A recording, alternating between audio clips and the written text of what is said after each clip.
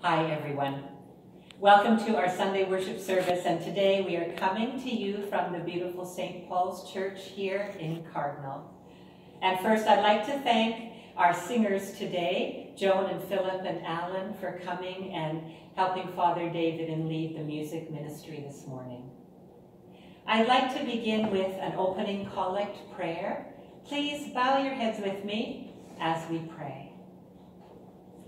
O God of peace, who brought again from the dead our Lord Jesus Christ, that great shepherd of the sheep, by the blood of the eternal covenant, make us perfect in every good work to do your will, and work in us that which is well-pleasing in your sight, through Jesus Christ our Lord. Amen. Well, today, our reading will come to you from the book of the Acts of the Apostles.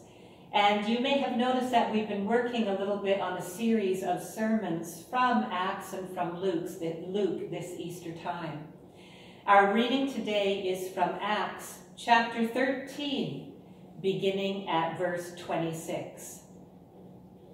Paul said, "Brothers, children of Abraham, and you God-fearing Gentiles, it is to us that this message of salvation has been sent.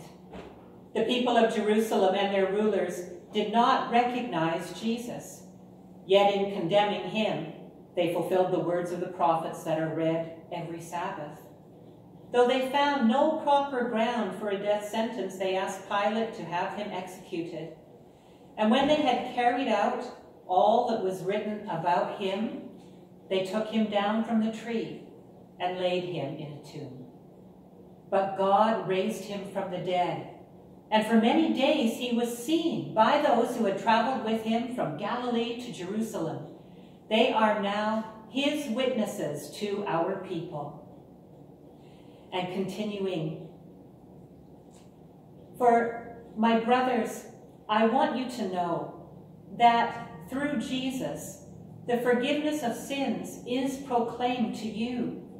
Through him, everyone who believes is justified from everything you could not be justified from by the law of Moses." This is the word of the Lord. Thanks be to God. Thanks be to God. Well, I want to begin with a little question for you today. How many arguments have ended up like this? "Ha, I was right." Well, usually it's younger people that we hear that from, but not always. We all want to be right, I think. And sometimes that desire to be right takes hold of us even when everything else is wrong.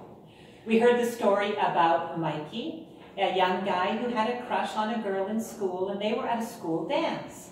Mikey wanted desperately to spend time with her, but he didn't really know how to dance. The girl he admired insisted she wanted to dance, and he said, "I don't really know how." And she said, "Oh, don't be silly, it's easy." Well, he wanted to make a hit with the girl, so he started dancing with her, but he tripped. And not only did he fall, but very sadly, he pulled her down with him, and all the other students were laughing. She was humiliated. With all of his dreams crashing down around him, Mikey said, "I told you, I didn't know how to dance. I was right." Well, the desire to be right doesn't bring peace and happiness. And we wanted to think a little bit about that today. We can brag about being right. We can delight in others being wrong. Some of the bitterest conflicts are over who was right. But there is surely a core of the desire to be right that is right. In many of the Psalms, the psalmist is doing the right thing, but is often misrepresented and slandered, made to appear in the wrong. And he cries out to God to be vindicated. "Show that I am right, Lord." I remember Job.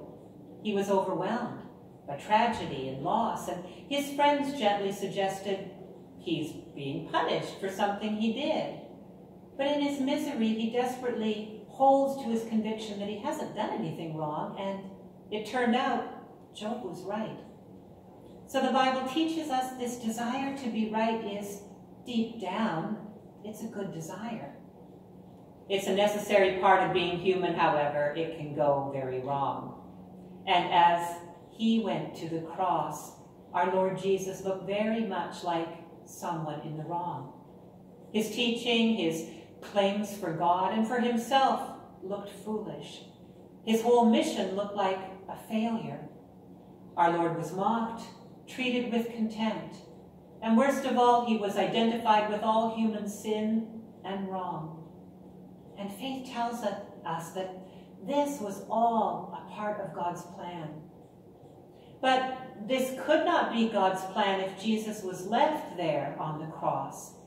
It could not be part of God's plan if God did not establish that Jesus truly was in the right. And that's a big part of what it means that God raised Jesus from the dead. Jesus rising from the dead announced to all, he was right. He is right. And there is more. Just as the Bible says that Jesus died for our sins, it says he rose for our justification. St. Paul, preaching to the synagogue at Antioch, draws out the meaning of the resurrection. "Therefore, I want you to know," he said, "that through Jesus, forgiveness of sins is proclaimed to you. Through him, everyone who believes is justified." This to me is tremendous when I think about it. Everyone who believes is justified. What St. Paul is saying that first God declared that Jesus was in the right by raising him from the dead. But more than this, God was also, through him, declaring us to be in the right through faith. To be justified means to be declared in the right with God. Well, there is so much that we could say about this, but let me just say that our desire to be right, our desire to be right with God, has been fulfilled by Jesus. What a glorious thought, for the day will come when we will meet our Creator. And Jesus has put us right with God in a way that does not leave any of us any room for bragging, because we did not do this, nor can we feel superior to anyone. It's not that we're perfect, or that we don't have a long way to go. Through him, everyone who believes is justified. So saying, I was right, often does bring division, we know, and bitterness, but being right with God, through keeping our faith, living our faith in Jesus, that is a whole other thing. That brings happiness and peace unlike anything else in our world. That's part of the meaning of the resurrection of our Lord Jesus Christ.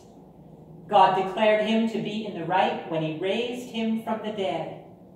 Through him, we can be in the right with God as well. And for that, this day we give thanks to God. For our intercessions through these days of the pandemic, we've been offering up a lot of heartfelt concerns. And last week we were in special prayers for Nova Scotia. And this week I do feel that we have things to be thankful for, and we do want to offer some prayers of thankfulness. And so for today, I'd like to offer a litany with thanksgiving at its very heart.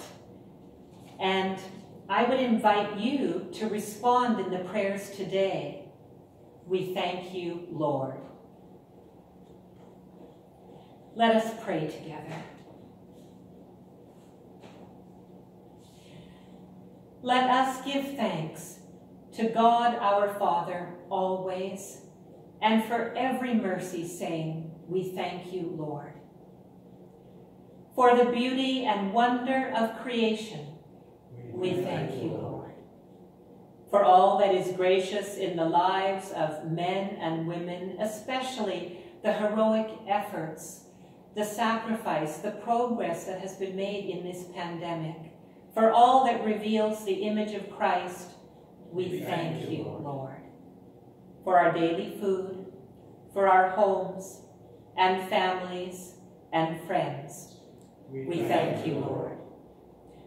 For minds to think, and especially blessings upon the research workers who still are researching a cure and vaccine for COVID-19, and for hearts to love, we thank you, Lord.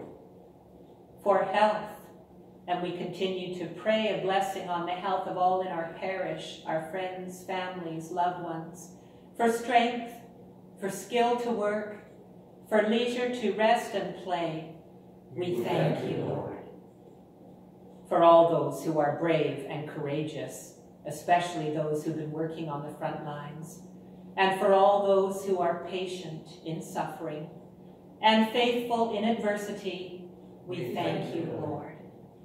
For all who pursue peace and justice, and we think also of all the workers in the military and the police forces in our country and around the world, and for those who pursue truth, we thank you, Lord. Today, we give you thanks especially for our blessings and for the news that on Monday, some businesses will carefully open up in our country. We ask, Lord, for your protection and guidance in going forward. We thank you, Lord. For St. Paul, St. John, St. James, for all the saints whose lives have reflected the light of Christ, we thank you, Lord.